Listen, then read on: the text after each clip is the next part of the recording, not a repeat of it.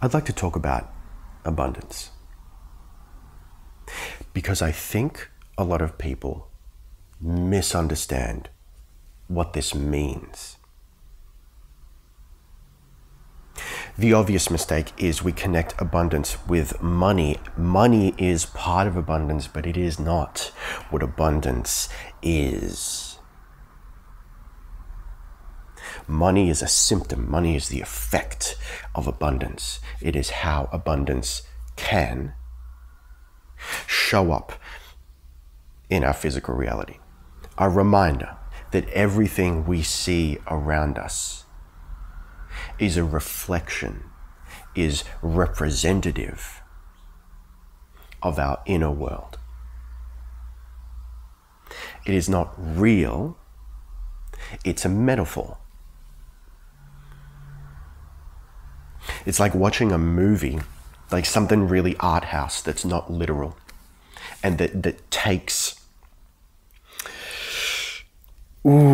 a little bit of thinking to figure out what it's actually about, right? Allegorical? I think that's the correct term. That's the world we're living in. We're living in like an art house stage play.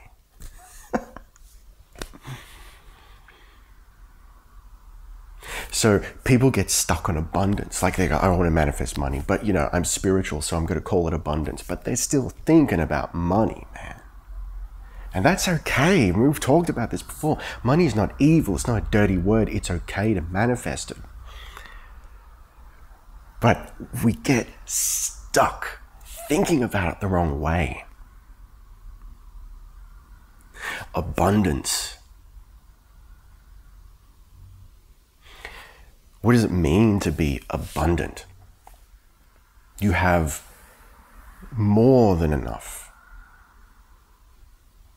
You'll never run out. You don't want for anything. Now, what if we think about that? Not just connected to money, but connected to everything. And suddenly we start to connect the dots and we start to realize that we're not manifesting abundance at all, but rather abundance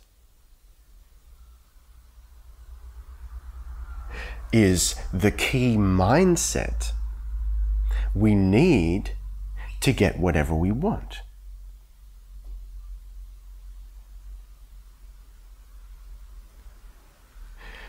I don't know if we have any gamers out there, but if anyone's familiar with games like Minecraft, probably the best example that most of you will understand. It's a game about building stuff, gathering resources, crafting, building stuff. Within that game, there is a creative mode, and this is very common for games that allow you to build within their world. We get stuck thinking that we're playing the main game mode, that we have to gather resources, and we have to struggle and survive, and that there's lack. But we're actually playing in creative mode.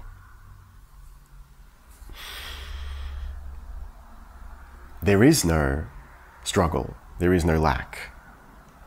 We don't have to survive. We don't have to gather resources. Everything we need is already within us. So why? Why do we get stuck thinking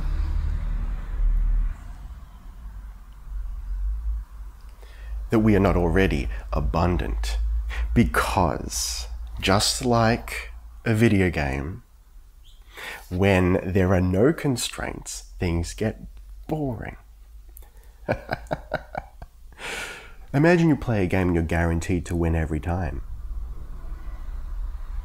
That'd kind of suck. Where's the challenge? Where's the fun?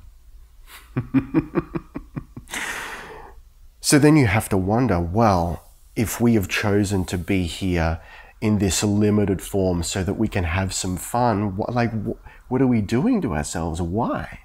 And then what's even the point of overcoming it? Well, that is exactly the point. Imagine playing a game, but instead of the objective being figuring out how to win, the objective is figuring out that you've already won.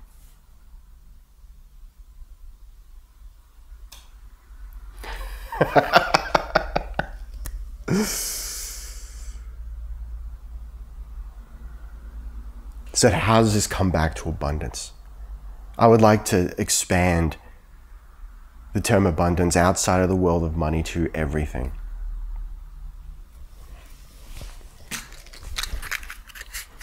Yeah. Matches.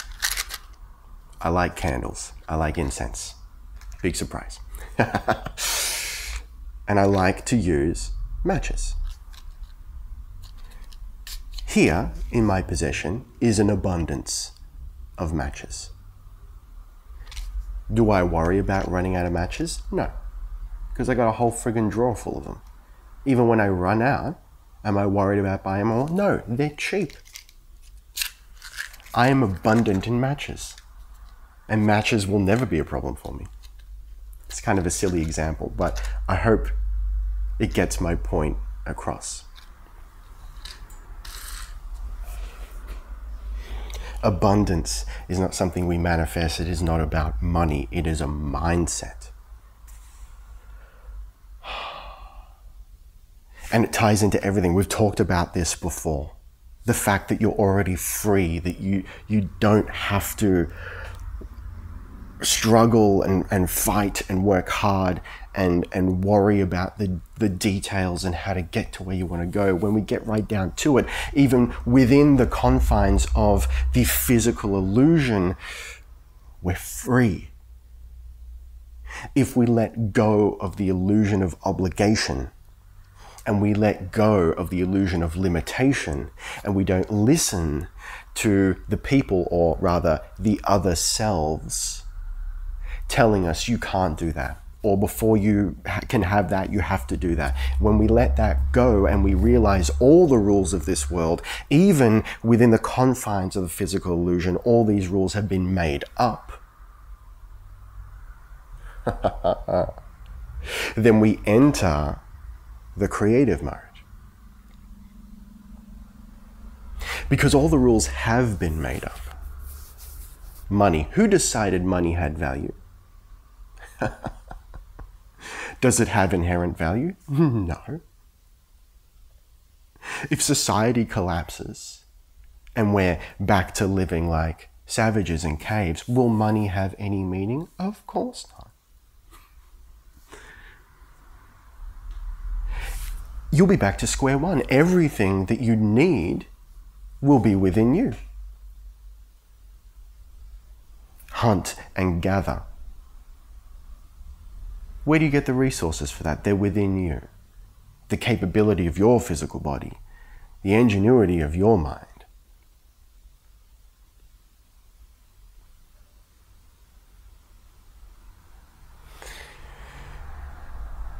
We have done this before, and we can do it again.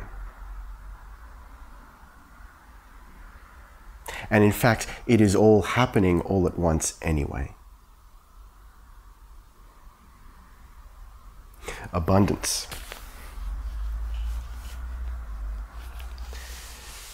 Money is energy, right?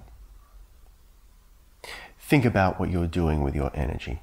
Do you wake up feeling insecure, feeling like you have to protect what you have because it could be taken away from you at any moment? With that mindset, do you expect to make a lot of money? Probably not. Do you wake up emanating, feeling that on an energetic level you have more than enough and you can give it away freely?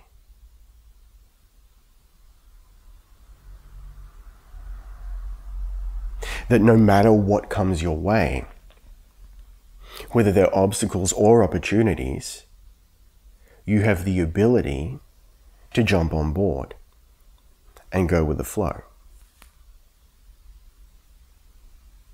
That's another thing. We're so trained to be prepared. Why? Because all that does is limit your thinking and focus your attention on what could go wrong. So abundance is being open to opportunity and truly open.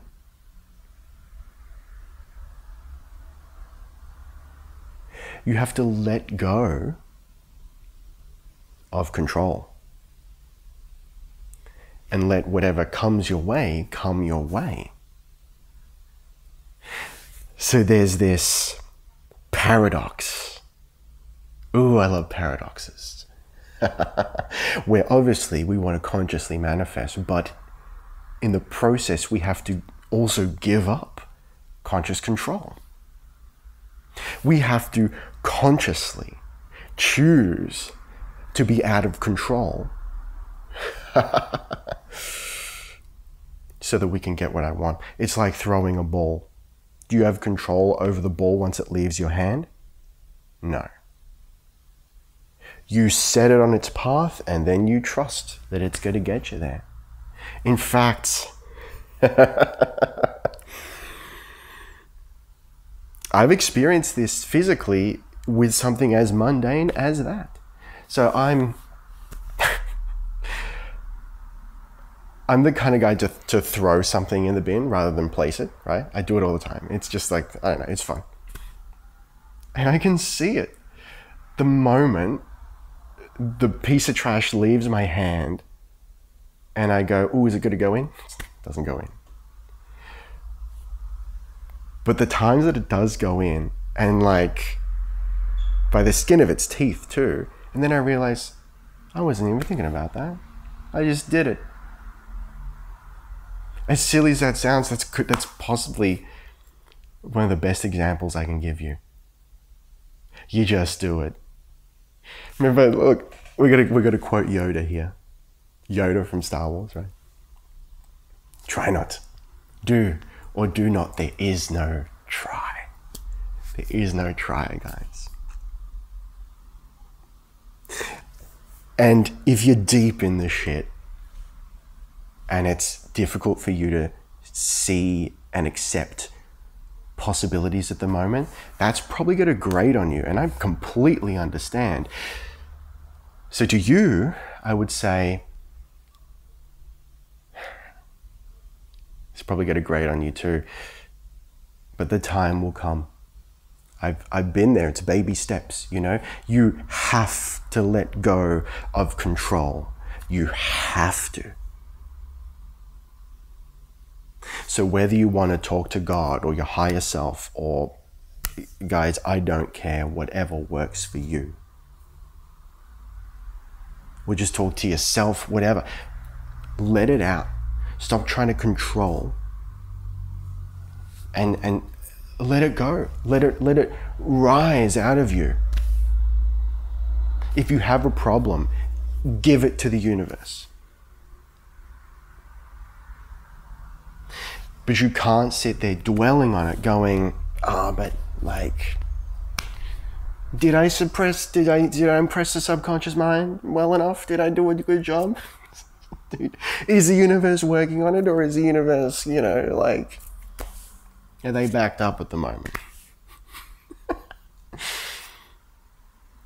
This is why for the average person, literally forgetting about it is probably the best course of action. My SD card is full and we stopped recording, which means it's time to wrap up this video. Just having too much fun. I could probably go on with this topic forever. But abundance is a mindset. It's not what you're manifesting. In fact, the deeper I go, the more I realize that manifestation is not what we think it is. We are not actively manifesting. All we're doing is changing our mindset such that our natural reflex that is manifestation works out in our favor in a way that we can predict it, rather than just random shit happening to us and it's like, all right. But like I said, the paradox, you still have to let go of control enough, or rather completely, such that you don't have control over how it shows up, but it will show up. What you want will show up. All right, guys. As always, take what resonates and discard the rest.